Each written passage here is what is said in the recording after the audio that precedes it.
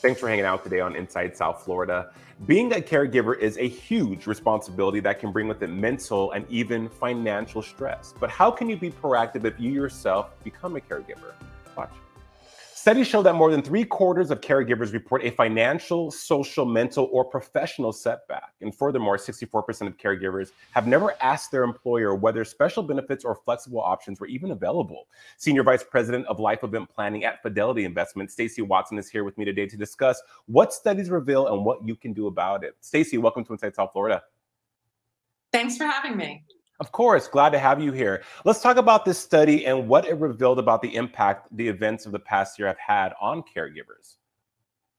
Well, caregiving has always required a big time commitment, but the past year has increased that dramatically. And just listen to a couple of these stats. Caregivers for adults spent nearly 30 hours a week, and for children, over 60 hours. Most people say it's something that they want to do despite the challenges.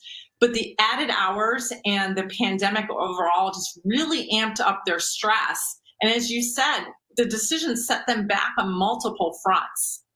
So what are the challenges that caregiving has on one's career? And what are some suggestions to possibly improve that situation for them?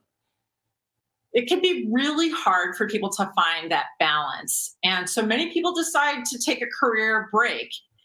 And yet, for those who do, over half said that they were away longer than they expected. And then when they returned to work, they took a 40% pay cut on average.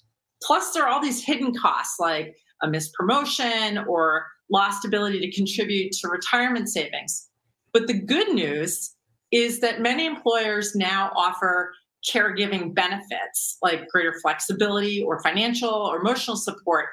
Many people are afraid to ask, but those who do find that their employer may be willing to make some accommodations. And so the message is people have more options than they think.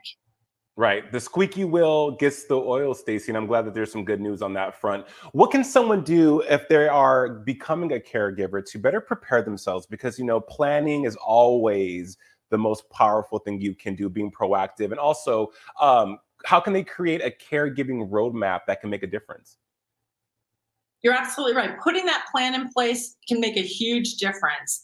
And those who create that caregiving roadmap, they find the experience far less stressful. They feel better prepared to handle the unexpected. They also have a stronger support system in place and ultimately a more joyful experience. And I'd also say that planning doesn't have to take a ton of time. There are lots of online resources. For example, at fidelity.com/caregiving, we now have a calculator that helps people understand the financial impact of leaving the workforce so they can feel good about their decision. Well, Stacey, very quickly, where can people go for more information on caregiving? You can find checklist tools and all kinds of resources at fidelity.com/caregiving.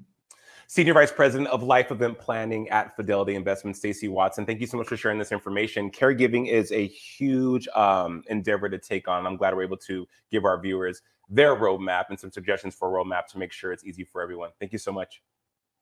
Thanks for having me.